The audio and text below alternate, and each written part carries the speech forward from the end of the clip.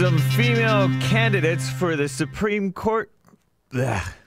Awful. And Louisville, Kentucky is looking for a riot. Bubba Wallace is not gone, and there is another rhino female for Joe Biden. What a disgrace. This is the end of Hour 2, Wednesday, September 23rd, 2020. Stay tuned for Hour 3 with Jesse Lee Peterson.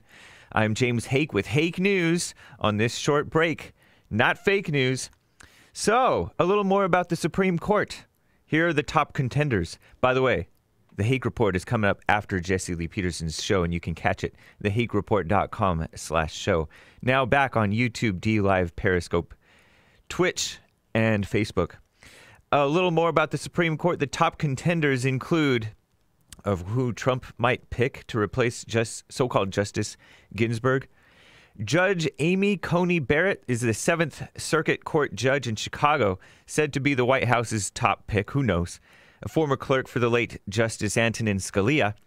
She's shown support for expansive gun rights and abortion restrictions. Very good news. She's also been through a tough confirmation fight for her current job. 2018, she was a finalist to replace Justice Anthony Kennedy, a spot that ultimately went to Brett Kavanaugh.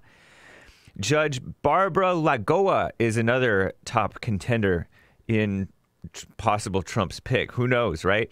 The 11th Circuit judge is from Miami and is a daughter of Cuban exiles. Some believe picking her could help Trump with Florida voters. Recently, she ruled in favor of a Florida law requiring former felons to pay debts before casting a ballot. Well, I guess that's okay, but I'd rather felons. Well, anyways. While Trump's called her terrific, they have not met in person. And Louisville is looking for a riot. The Skim reports yesterday Louisville, Kentucky's mayor declared a state of emergency ahead of a potential decision in the Breonna Taylor case.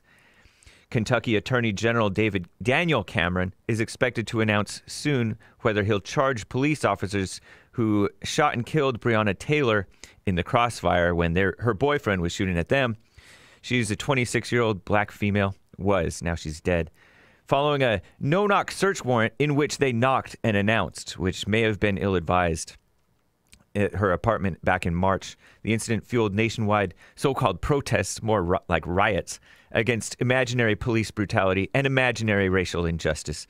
It's not clear whether a decision will be made, but Louisville Mayor Greg Fisher says he wants the city to be ready for so-called civil unrest, meaning terror attacks from Black Lives Matter and Antifa, and to give space to protesters while keeping everyone safe.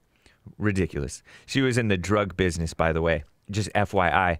Bubba is not gone. The Skim reports, far-left female outlet.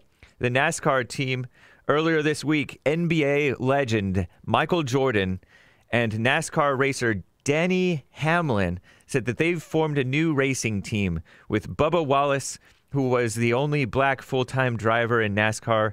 He's going to be the driver. Gosh. Pass. Quick note regarding COVID. The Skim reports Halloween this year, the CDC, Centers for Disease Control and Prevention, say no to trick-or-treating and indoor haunted houses and costume parties because of COVID-19. To stay safe.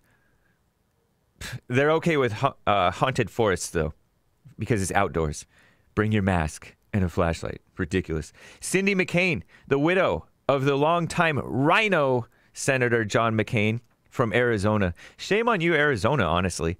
Has endorsed Democrat presidential nominee Joe Biden, the far-left Democrat who was vice president under the worst president ever.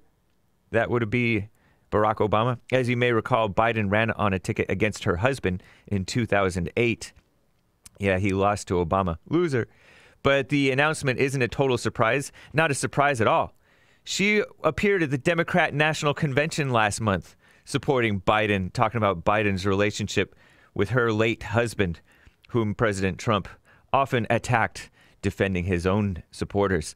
The move comes as Biden is trying to peel off so-called independents and Republicans so-called alienated by Trump's rhetoric and actions, including in battleground states such as Arizona. What a disgrace.